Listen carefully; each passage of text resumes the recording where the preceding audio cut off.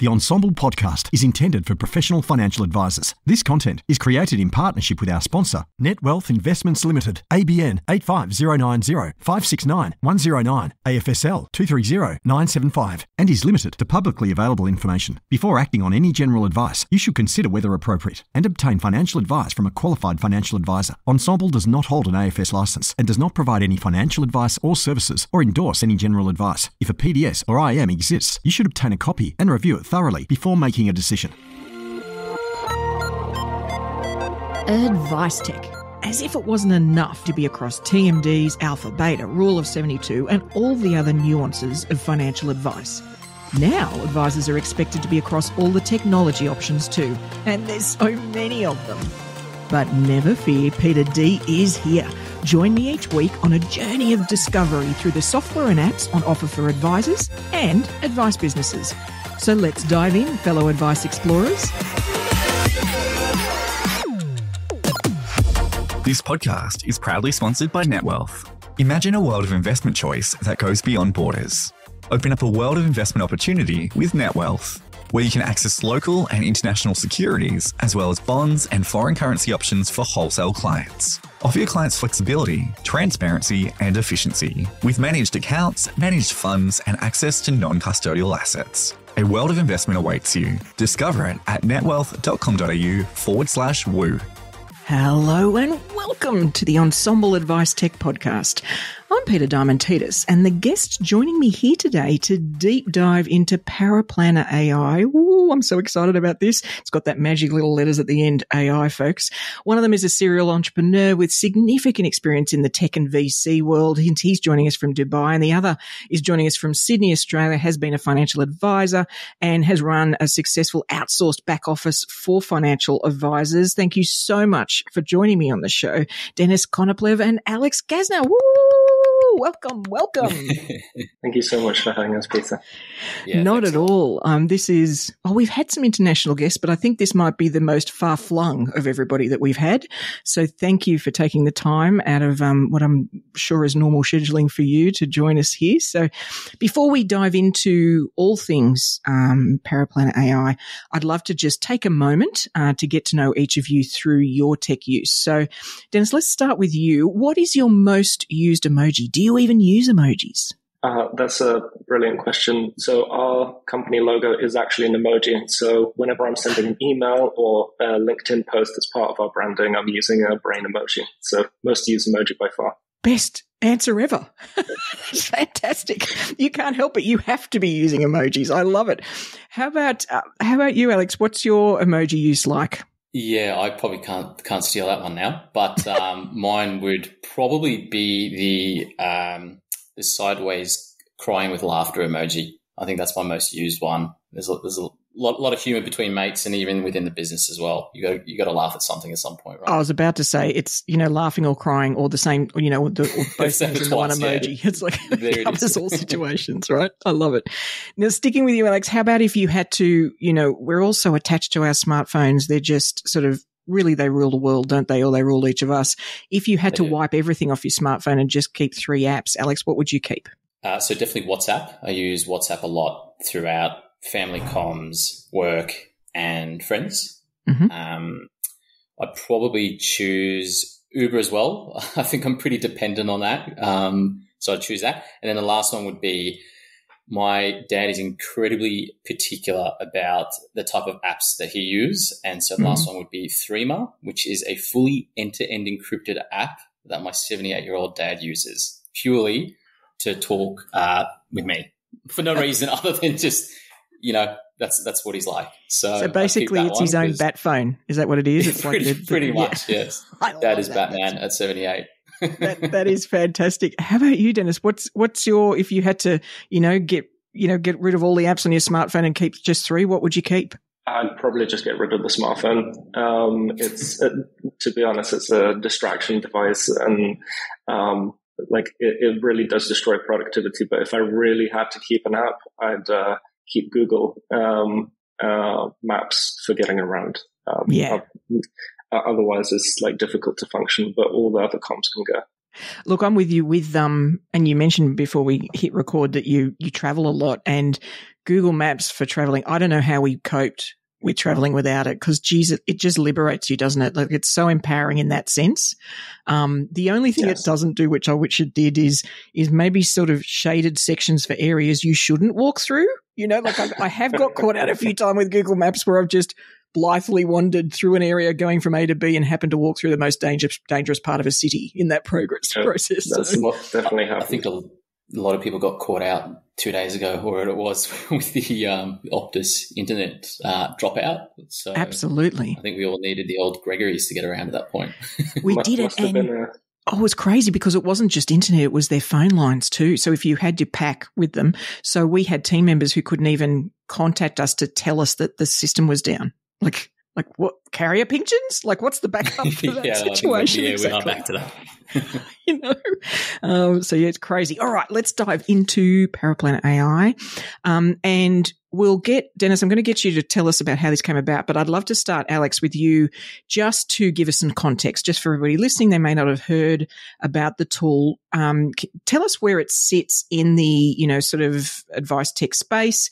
What you guys might line up against, if anything, in terms of that category that it exists in. Yeah, definitely. So the best way to explain it, probably, I would say, would be we're kind of that wedge between the financial planning software and like the CRM, right? Yeah. We're not trying to be the financial planning software, and we're not trying to be the CRM. We want to sit at that workflow level and try and drive efficiency and productivity throughout automating those processes, right? So how an advisor engages his client and spends a lot of time doing that, the back and forth, once they get data, how they get that data into the financial planning tool, into the CRM, and how they engage with their back office support staff. So that's probably the best summary or way to summarize it. Okay. So Dennis, in terms of, you're one of the co-founders of this, and I'm curious, and you have got a history in all sorts of different types of tech. This is not like you're, AdviceTech crazy. You've done it through multiple industries. I'm curious, what was the problem you saw? And then, what was it about? What was that journey where you realized this was a potential solution? Yeah. So when my co-founder and I, Fauzi, met, we were working on a previous venture, like for a client that was in fintech, and it was actually through working together we kind of fell in love with working with each other. Something I would really strongly advocate anybody looking for a co-founder: love who you work with. It goes a long way.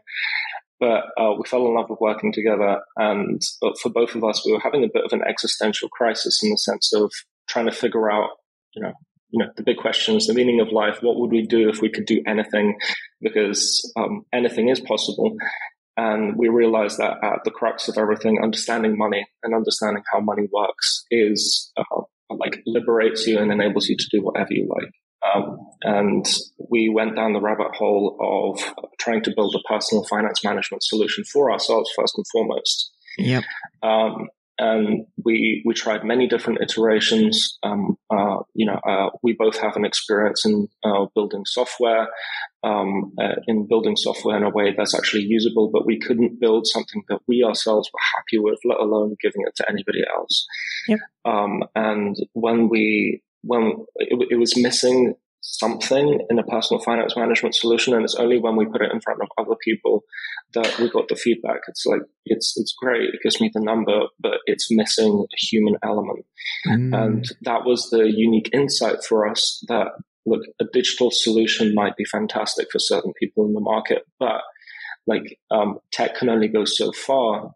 It's really the psychology of money, and having someone who can guide you through that process is almost more important than the number that comes out of it. So that's when we pivoted.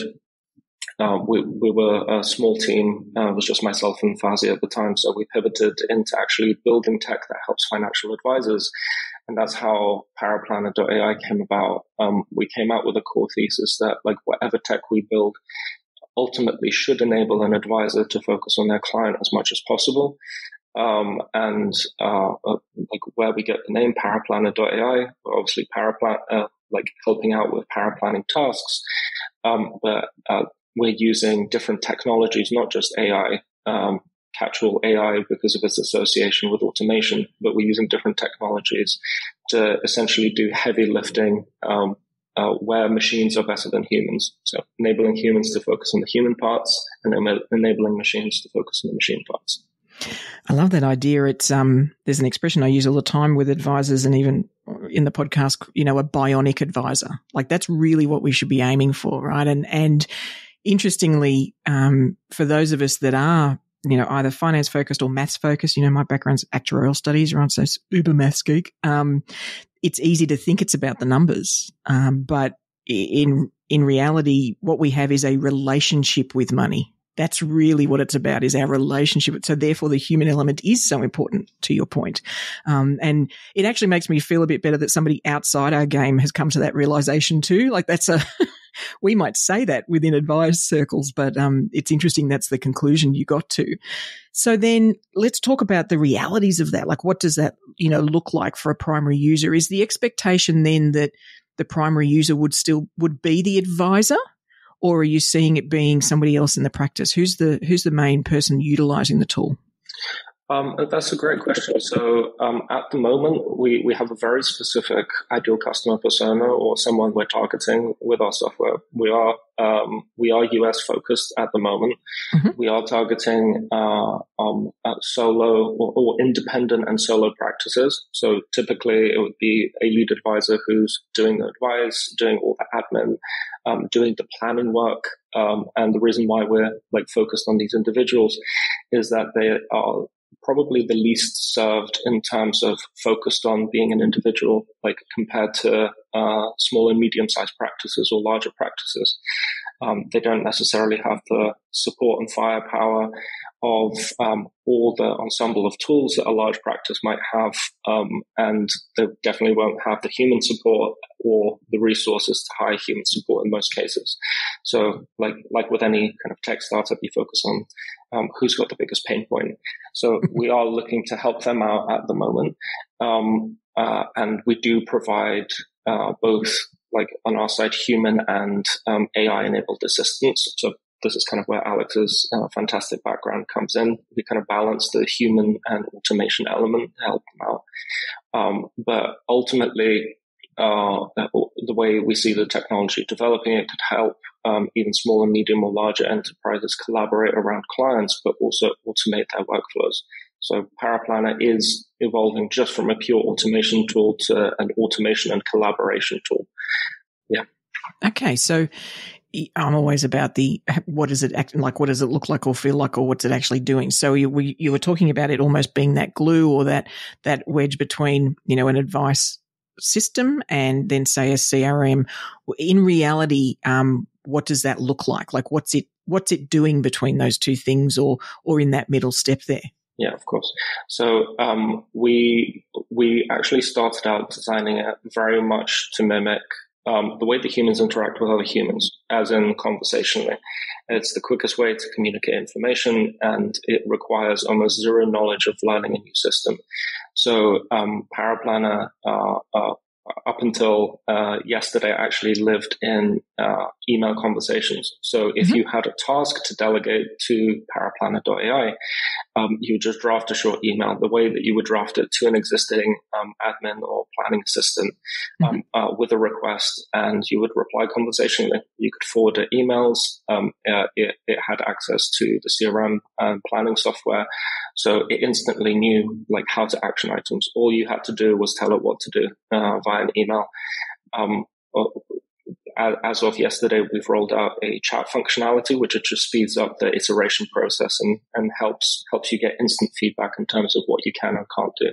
I'm sure we've all seen conversational AI apps come out recently, and it's just becoming the standard for seeking and getting things done. So very human approach. Isn't it? Yeah, but I think also what I love about that too is, we're all being told that email is the Trojan horse. It's email bad is sort of my summary of what everybody's saying from a cyber perspective. So it makes sense that you might move out of that so that then, people can just be interacting through the direct chat functionality. I mean, all of that sort of makes sense. So what might be the sort of thing that somebody's asking? Like what would I type in? to give you an example, a client's given you a portfolio statement, 80 pages long, and like market ticker symbols and market values. Currently, as a financial advisor, I have a couple of options. Option number one is I sit and spend over an hour manually entering that data into other systems. Option number two is I delegate that to my admin support member, and they spend an hour entering it into systems. Or option number three is as soon as you've received that information, whether it's been by email or secure upload, you will get an email notification from Paraplanner.ai saying, like, I see you've received a document for so-and-so client. I've already extracted the data. Here's the data. Do you want me to put it in your CRM? So you're instantly saving an hour for the financial advisor and being proactive. Wow. Okay. So, and I'm assuming this is really any numerical form of data, right? So if it was I don't know, it could be an extract from a bank account, or it could be would Paraplanner.ai just view that the same? Is it like, yes, we've just extracted that data for you? Yeah. We process almost any type of document, and we just so the listeners and you can understand, we're not trying to build out every single capability in-house. We do integrate with best-of-breed software.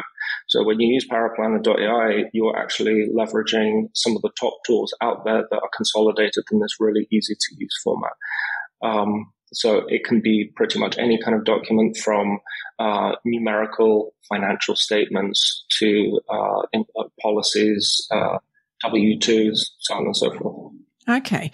And so just taking that question further then, is the intention that it will be leaning on, so that the point is to extract just the numbers, or is it literally somebody, we could load up, a product disclosure statements here for insurance, you could knock somebody out with one of those things.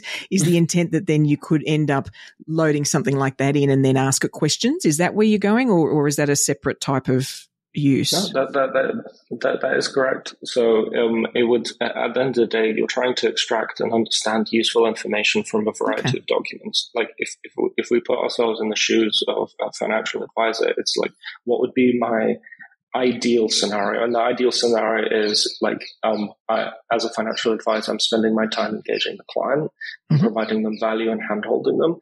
But all the data that's coming in, wouldn't it be amazing if it was just extracted and put in ready for use into any system? And that's the experience that we're going for. Now, being realistic, we're not doing this in real time at the moment. There is a learning curve. We really pride ourselves in our accuracy. So after any machine work is done, we still have a human check to provide a feedback in the loop. That's kind of baked into the service. It's a non-negotiable for us. But yeah, ultimately the experience is get a financial advisor focused on the client, maintaining that relationship, and all the admin and kind of manual data entry work is done through Paraplanner.ai. Okay, so Alex, I'm curious from your perspective. Well. Sorry, yeah, go ahead. I was just going to add into that as well that I think that element of that human touch at the end, or just to double check the data, is really important, because we've heard from advisors before that even when they enter the data into the systems, if that was 3 months ago, they come back and go, was the data right? I'm not entirely sure whether or not I had entered that correctly. So having that human element, almost like that last quality check before it goes out, you have the confidence and that the data is accurate. Yeah, okay. Really important. Look, it is, and if anytime you start distrusting the data, it's always a challenge, isn't it? And we've in our game, data feeds from providers of they're the bane of everybody's existence. So Correct. It's always been a problem. And so, Alex, I'm curious, with your understanding of the Australian market and what a lot of advisors are, the way they're operating. I'm curious how what's your example of how you see an advisor who right now is using certain tools and operates a certain way? How do you see that, playing out in real life for them if they use something like Paraplanner.ai? Yeah, I think, with the target client that we have at the moment being those smaller firms, maybe even the solo independent, those are people that eventually get to a point where growth and scale is just an issue, right? And they're wearing every hat in the business. They have 60 to 70 clients. They experience this pain point. They're home at 7 or 8 o'clock at night with a pile of paperwork that they need to get to or get through, and even sort of comms to get back to clients, etc. Being able to free them up from their time being spent on that and having it spent on building client relationships and being able to invest back into the business to grow and scale. I think that is that's our kind of like one of our core mission statements, right? So there are probably, I don't know how many hundreds of fintech tools out there, particularly in the US market, but there needs to be kind of a point where you don't have 15 or 20 different tools and you use a few very core ones that add true value to the business, right? Yeah. So we're trying to sort of fit in that space where we can solve, the admin and planning tasks for the advisor, and I guess eventually just have them have the capacity return back to them to be able to scale and grow the business. So just from what I'm sort of gleaning from talking through what it can do, is it then more likely to be weighted towards a new onboarding of a client, where it's when that's new information to you, we don't have access to anything yet, we can't see it online, we can, like that sort of position where they're just downloading a whole lot of information at us sort of thing? Is that sort of where you're seeing this applying, certainly initially? It's when we look at like what are the two biggest pain points for financial advisors in terms of like the most time invested. That's what we've looked at like before, like or to start a relationship, and then after a relationship started. Onboarding is the first major use case that we tackled to get clients set up to collect all the information, because that's where a lot of the work is done. Yeah. The second big area that we tackle is client review meetings. So in the United States, they typically take place every quarter, half a year, or once a year. Now, if you imagine you've got 70 clients, and I'm sure any advisor listening to this will know this pain point. You're spending an hour to 4 hours preparing for that client review meeting. You're going through your emails, you're collating information from your planning software, your CRM, bringing it together, making it easier to understand. And what if we could cut that down and provide you with a summary of the key points that are relevant specifically for that review meeting? Now you're going from 1 to 4 hours of prep time suddenly down to minutes, where you're not having to trawl through all this information. That's more time that you can spend with your clients. That's all the heavy lifting that's been done. Again, you've freed up time. So those are the two key areas that we've been focused on. Okay, so just to sort of lay that out in a bit granular and practical example, and I apologize for that. I'm just one of those people that translates into it. Right, if I'm going to do this right now, how would it apply? Then, we've got an annual review coming up. We run the reports for the different products or the accounts that the client has. We've got that sort of, maybe it's the last 12 months of how things have gone. And what I'm hearing is that really this is for the situation which is most situations where you don't have that automatic data feed into your advice system, so that's not all just going to be in there, is instead of somebody taking that information out of, platform website and then entering into next thing, that's what this tool is for. It's to extract that information and then push it into whatever tool might then use that to then do the analysis that otherwise you do. Have I summarized that correctly? Yeah. So if you have your, most of your communications taking place with your with the client by email, right? So already step one, trawling through all the client emails and trying to summarize what has been the conversation since our last meeting is a really big pain point. So the common task used for AI is to summarize things. So we look at all the past interactions and we summarize the key points that have taken place along the way. We compare that with notes from the CRM and notes from planning software, any progress, to ultimately produce a short report for the financial advisor, which tackles and reminds them, this is my client profile. Here are the goals and objectives that we've discussed with them previously in the last meetings, and here are their historical goals and objectives. What progress have they made? Has anything come up in between this meeting and our previous meeting that we've needed to tackle? They might have had like an unexpected situation that was not captured in the goals, but was captured in communications. Mm-hmm. And then finally, any action items or points of progress that they should have made between the meetings. So as an advisor, you're going into that meeting prepared with a full picture of your client, because you can't remember every single detail. You can't remember all the communications, and you can't track all the progress using existing tools easily. So we use a summarization feature or the reading feature first to understand the data, and then the summarization to provide that summary.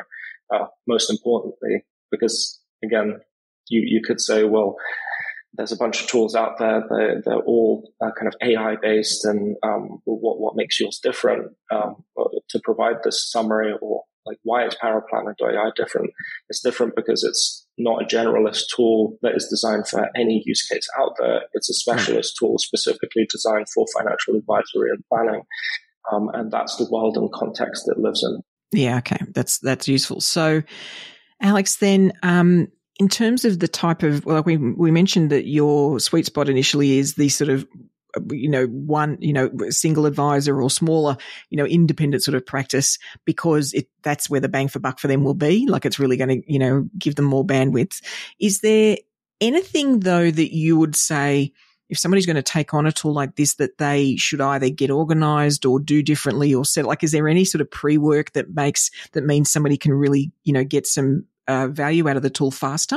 Yeah, I think sort of one of the things that I've experienced, and I'm sure that every advice business that has ever engaged any third party or fintech or service provider can understand that, the success of that relationship is very dependent on you investing the time and effort into that relationship, right? Yeah. So the client onboarding is certainly about a bit more of a hand-holding process, right?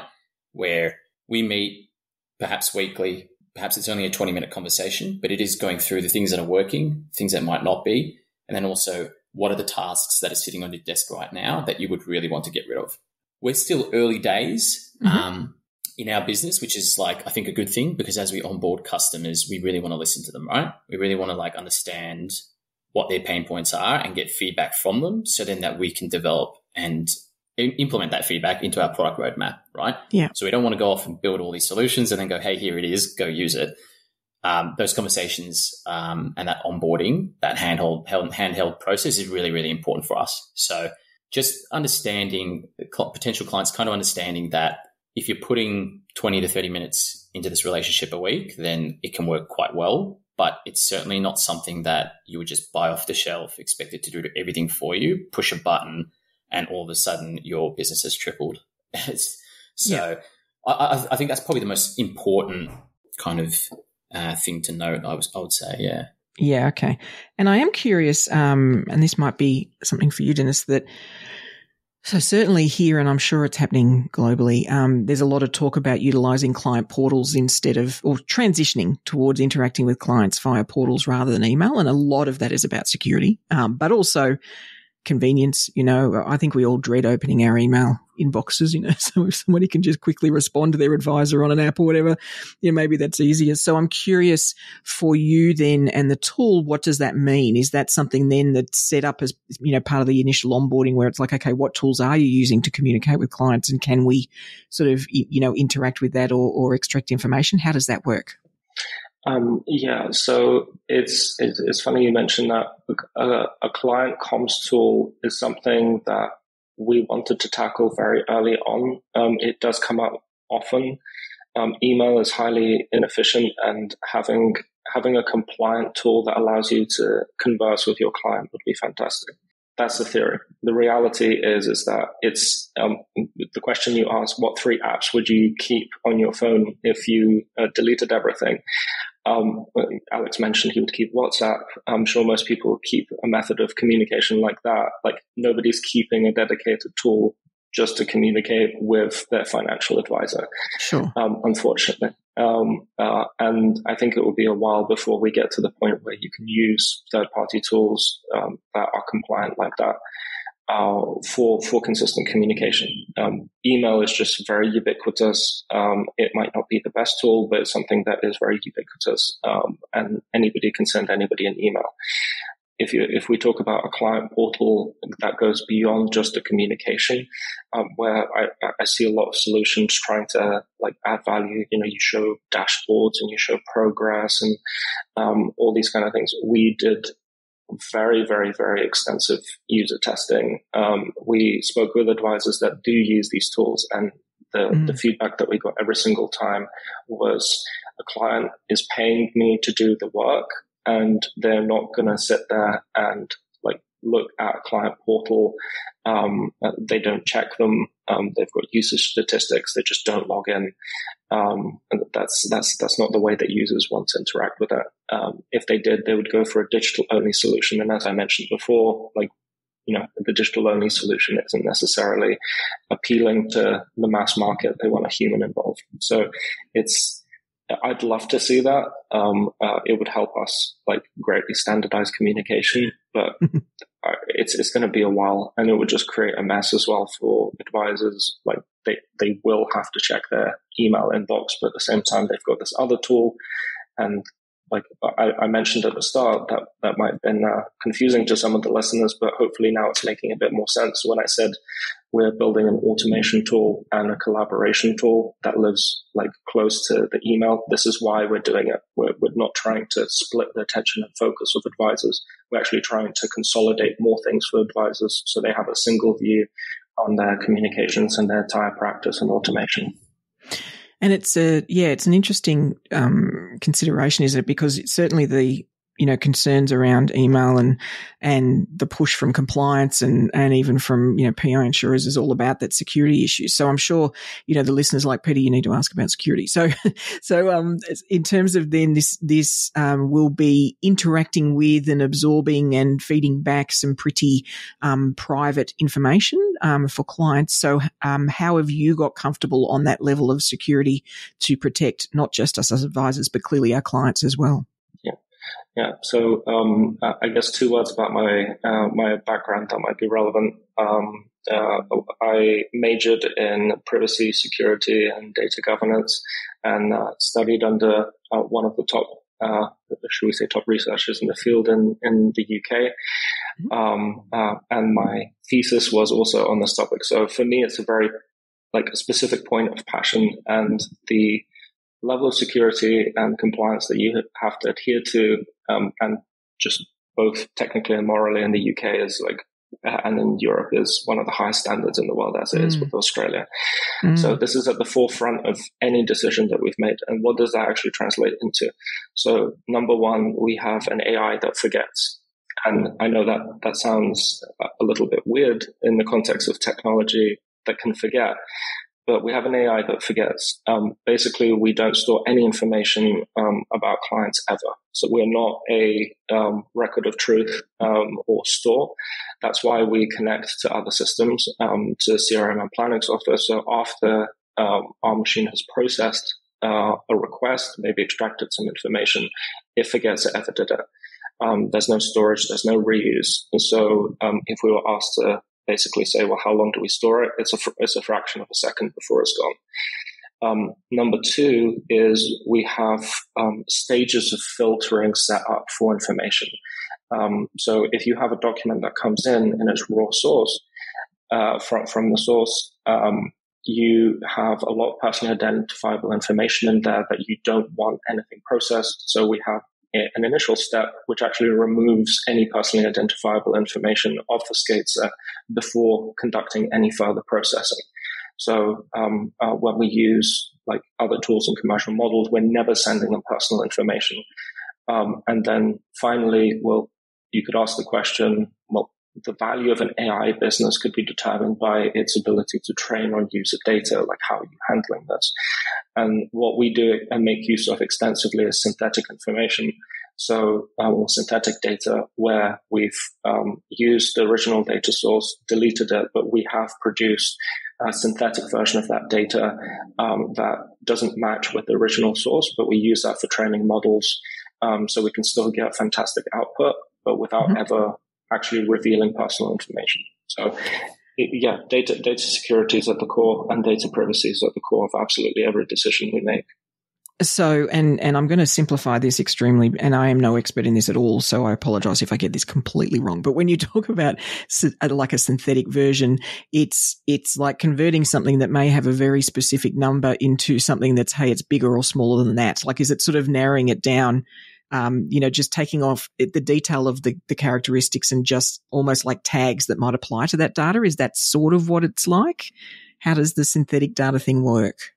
Yeah, so when you have synthetic data, you have, let's say, the original data, like be it a name, an age, a number, that in its original form. Synthetic data, let's say you have 100 records or 1,000 records of that kind of data. Synthetic data will resemble the original data, but it's been transformed into something that doesn't match the original data set. So if you took the synthetic data and looked at it and let's say looked up individual data points, they would never match with the original data set. So you have something that in its essence resembles the original data set, but in practical terms, like, is completely useless. Like, if any of the records were accessed or used for training, you would never be able to reverse engineer and get back the original result, but you would still be able to get the outputs that you're looking for. Okay. So it's some sort of facsimile version that takes away that sort of migration. Correct. Yeah. Okay.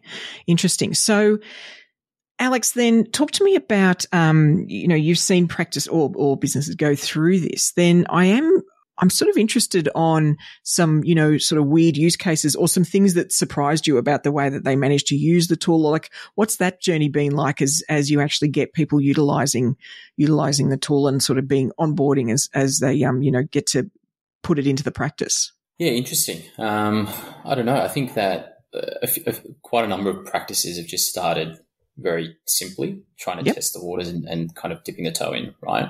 They want to test to see the capabilities first, but also it's almost like when kind of like these first LLM models came out and you had that ability to sort of prompt ChatGPT. It wasn't exactly obvious what you might use it for, right? And so there was a window there was a chat window, and go for it, essentially. And so I think that they even found that a lot of users started to move away from it a bit because they just didn't understand how to engage with it properly. It was new technology, right? Yeah. And so in the same kind of respect, our clients kind of, when they do get onboarded, they start very slowly with quite simple tasks, and then they move up in complexity as we go. And hence, again, is why we touch base every week to go through those types of scenarios.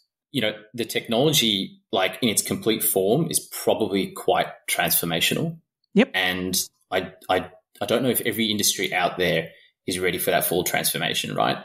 So our biggest kind of question internally recently has been, how do we bridge that gap between the technology and all of its capabilities versus, well, the actual user and what they want to use it for? So again, that handheld process of, I don't want to call it education because it's not education, but it is just discovery of what the capabilities are. Yeah, that's a big point. So we're kind of uncovering answers to questions we thought maybe we knew, but we technically probably didn't as we go. So coming back to your question, I think that we're discovering every week new ways that advisors want to use the tool, and that's really exciting for us. And look, it's such an interesting point. And the more I read about what's going on, and look, we'll just use the catch-all AI because we know it's more than that, but let's just use that because it's what people have as context.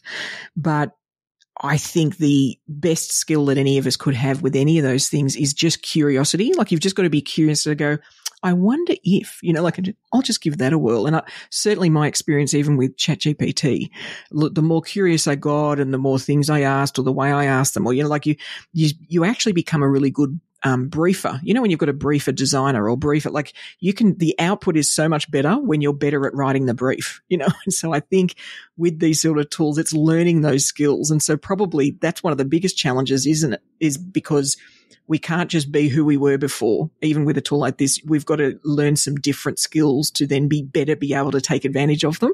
Yeah. And we're not walking around constantly thinking, oh, what could ChatGPT do for me right now? No. Let me just outsource that. Well, it's the same with Paraplanner.ai, right? Yeah. Advisors aren't sort of sitting there in front of their clients saying, okay, how do I use this tool now? So that prompting and kind of like discovery process, we want to do that, collaboratively. And so Denis, you guys talked about being in the US, but clearly we have young Alex here. He's based in Australia. So are you testing this so have you got practices in Australia getting used to the tool as well? Like what's that approach? How's that all working for you guys? Yeah. So we, aside from the US, our most commonly submitted request to get access to the platform comes from Australia. I think we get a couple of hundred of advisors from Australia every single month who are reaching out to us.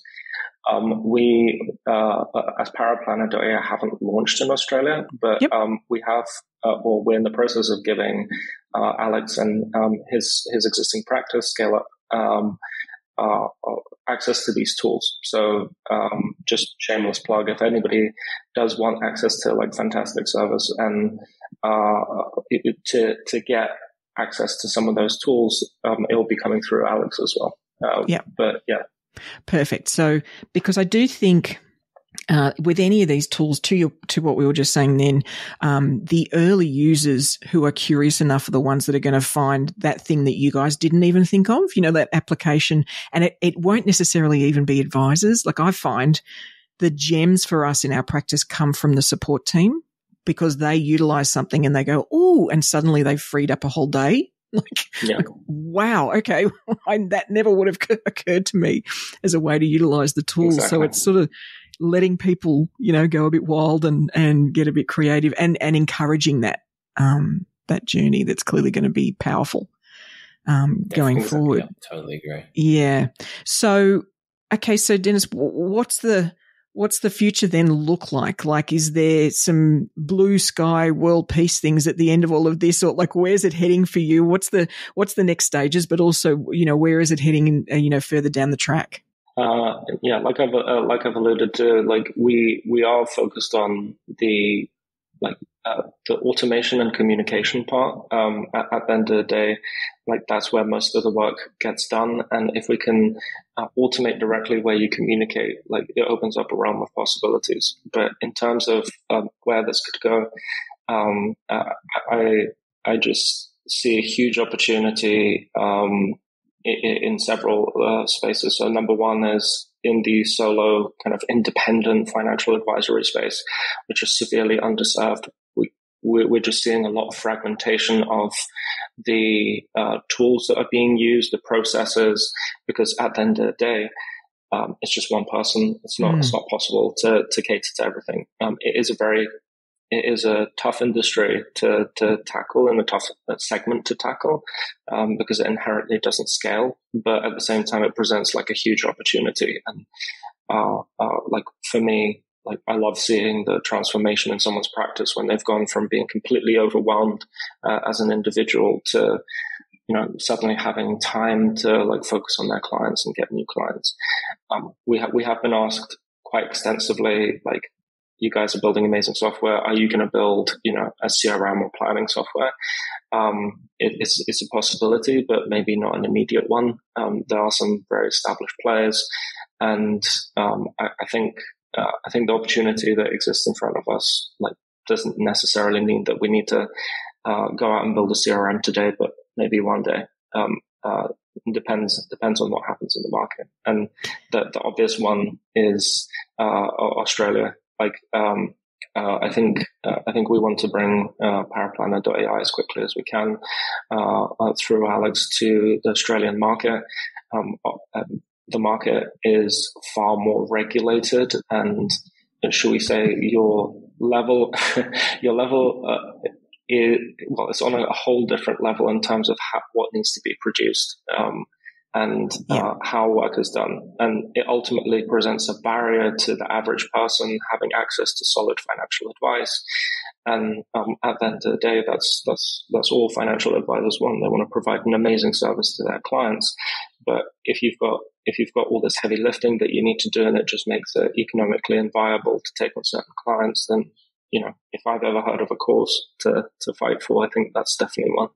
Yeah, and it certainly is It's a frustration because I think, lots of us would love to be able to, either reduce fees or keep fees competitive, all those sort of things. But like you say, when you're continually legislated and then also potentially, tools don't keep up with what we all need. And then providers who we're interacting, well, they're a bit slow too. Like it's, there's so many layers where the poor advisor sits in the middle of that and like, would you all just sort this out, please? Like, why is this so hard? And I think it is such an interesting industry in that sense where I see a lot of either innovation or progress or true transformation occurring at these small, individual advisor practices, but of course not empowered with the funds or the weight to actually get something built or to get, so it's such a strange environment because really the people that are going to come up with those almost batshit crazy ideas that would be wonderful aren't the ones that are going to have the resources to then have that, create an impact across the industry. So it is exciting to see more tools like this come up that are trying to empower those people. I'm like, yes, we want you to do more. Or what are you doing? Let's just solve this problem for you. Let's just give you back some of that bandwidth that is doing things that isn't really advice anyway, right? It's not actually what advisors should be doing, And Alex, I'm curious about what your take on this is, from your deep understanding of the market here. What do you see that opportunity being? Where do you see that going for the industry here? Yeah, look, I think, the QAR represents a big shift. It was about time as well. Like the pendulum had swung way, way too far in one direction. Yeah. And I think now it's swinging very much back into either equilibrium or back sort of towards the advisor's side. So I personally think that if you can have tools that are going to drive the efficiency and productivity to give you 10, 20 hours a week more or your support staff more, and you can see more clients scale and grow, I think there has never been a better time to be independent. Mm-hmm. And I think that there's never been a better time to be a small independent financial planning firm, right? I think you'll see in the next, X amount of time, in the next few years, an advisor might be able to look after 100 clients today. They might be able to look after 300, 400, 500 clients in the future, right? Right. So, who knows, right? If you have more time to grow and you can put more advisors on and leverage their time, then that represents an opportunity. And if that helps you to reduce costs to serve, well, then it opens up another market, right, for financial planning advice. So the consumer is going to win as a result of it as well. So I think it's a really exciting time. I think it's particularly exciting to be that small advisory firm that may have been struggling for quite some time. And I think the tide is absolutely shifting. Yeah, it definitely is. And I think what's become, I've sort of, as somebody who loves all the tech, hence hosting this podcast, but loves watching it and trying it for years, always happy to test something out or take a look at it, even things outside the industry.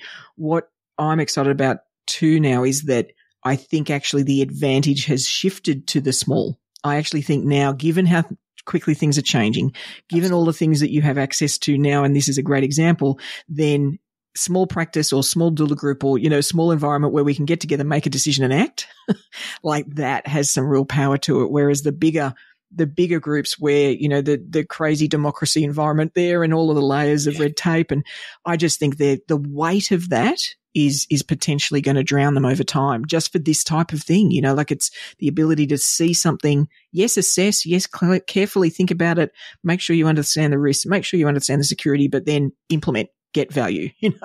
I think little is going to be the game, I think, going forward, even though that's not necessarily what the industry is saying. There's a lot of talk about consolidation and those sort of things. I'm not sure that's how it's going to play out. And I'm starting to think that armed with the right tools, these bionic advisors are going to be able to really go far and have a huge impact. So, Denis, is there anything we've missed? Is there any features or elements or things to be aware of for the listener, aside from clearly reach out to Alex and if you're keen, get in touch with him? Is there anything else, though, you want to cover off? I guess, if anybody wanted to try Paraplanner.ai, the best way would be to sign up or contact us via our email. We do have the onboarding process that Alex described before. We are friendly, we don't bite. We've seen all sorts in the sense of people who don't even have a checklist trying to run a practice, all the way through to like hyper-organized individuals. So we can help out in any situation. That's the power of being a small startup, that we can really care about each advisor.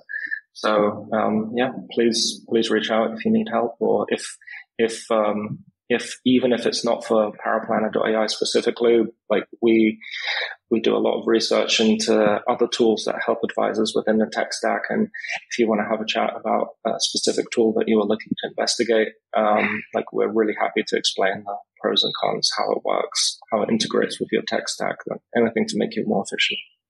Perfect. Anything else, Alex, from your perspective to cover off? No, I think that's pretty much covered it off really well. Beautiful.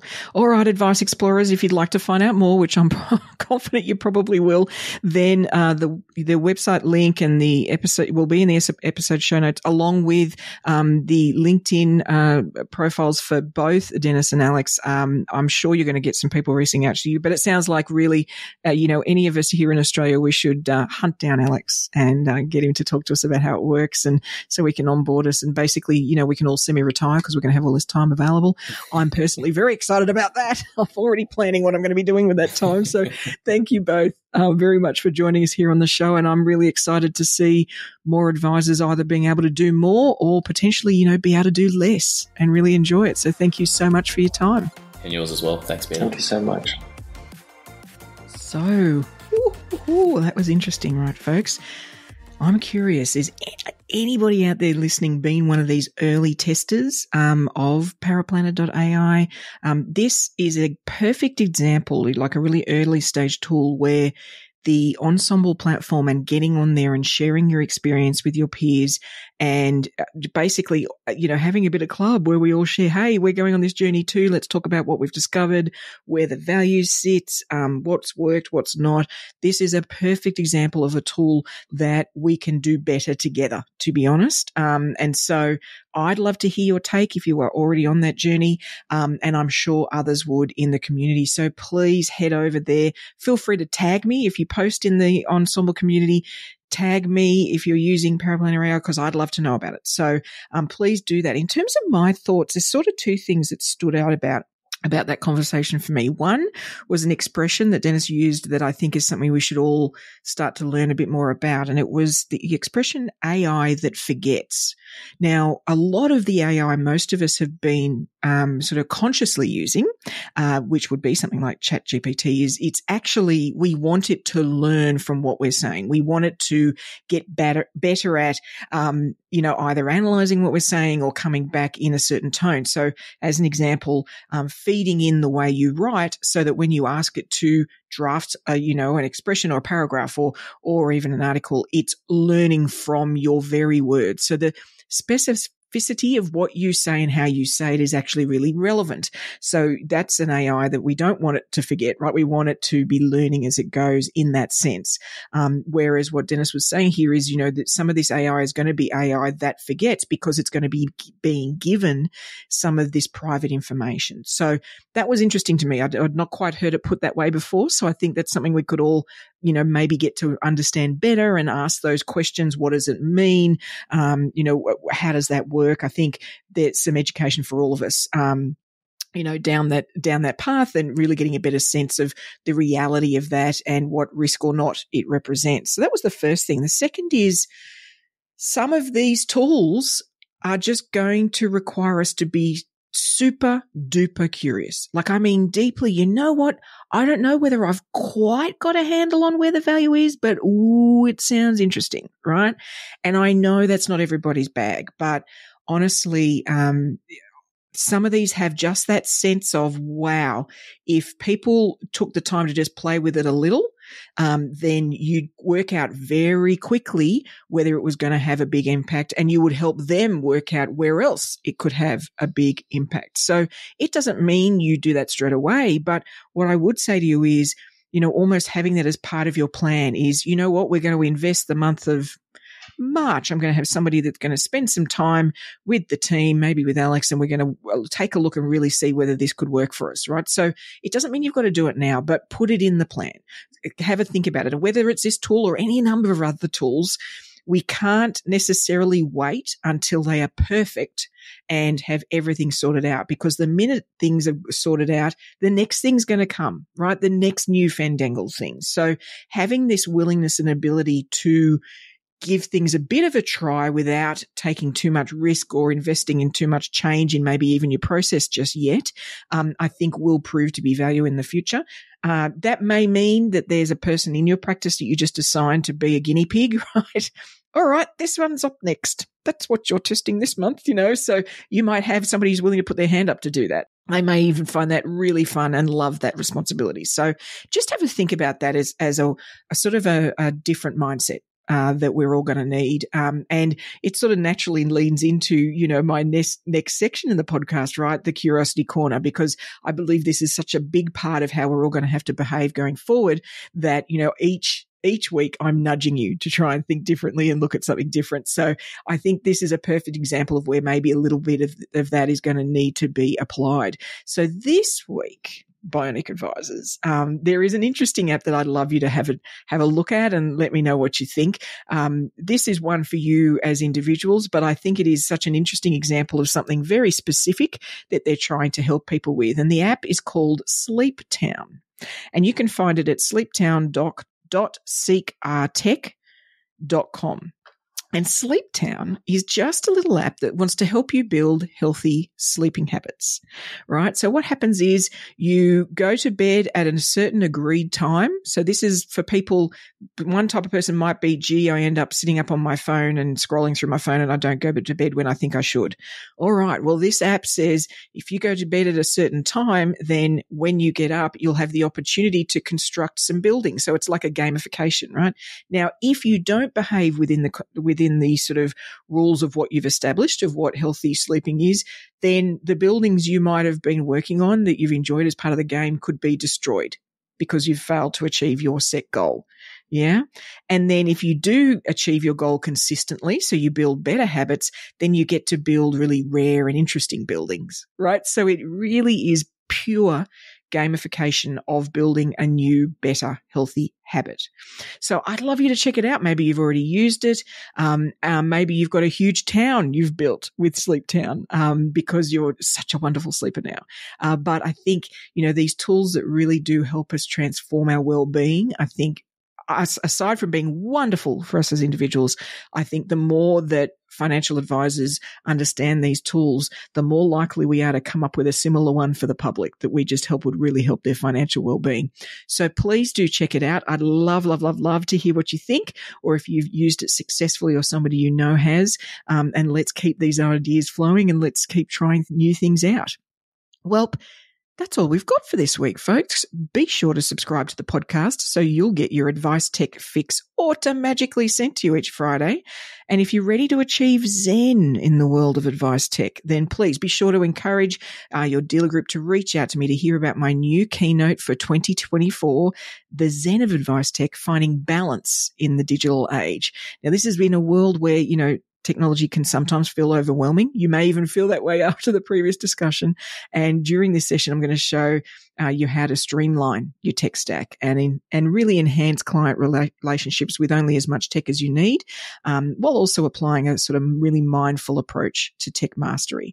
So, let's embark together on a path to a really more focused, more efficient and rewarding operational environment. So if you're curious, please reach out to me on LinkedIn. That's LinkedIn/PeitaMD, PEITAMD. And I'd love to have a chat. Otherwise, I'll look forward to turning up in your earbuds next week. And remember, Advice Explorers, stay curious.